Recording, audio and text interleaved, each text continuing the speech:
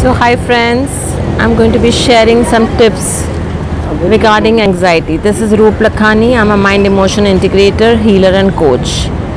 I had a client before 2 days and she takes pills for anxiety reduction and she was not knowing what was the reason. But she was definitely having some sort of marital clash with her spouse. So what I did with her, I'm going to share with you. First of all, I allowed her to vent all her frustration, all her problems. Then I started tapping, which is called as emotional freedom technique, which is called as EFT in short.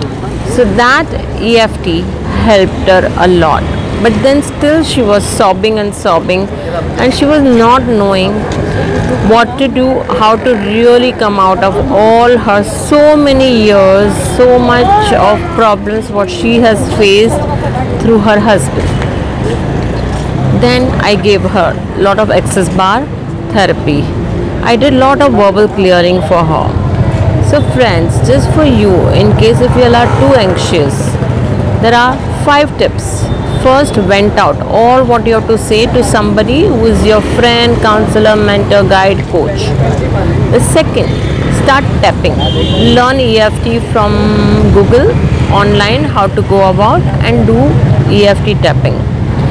Then come to a terms of acceptance. When you come to the terms of acceptance, you keep asking yourself a lot of questions.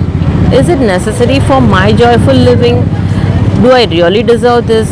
Can I really drop this? Can I let go the attachment, whatever I'm holding towards this pain, this suffering? Am I really taking refuge in this pain and suffering and allowing myself to remain with those low, dense, negative energies? And just say, Pokpot. It's a beautiful clearing word which will just release all your energies. So hope you'll enjoy reducing your anxiety with all these techniques. Love you all. Bye.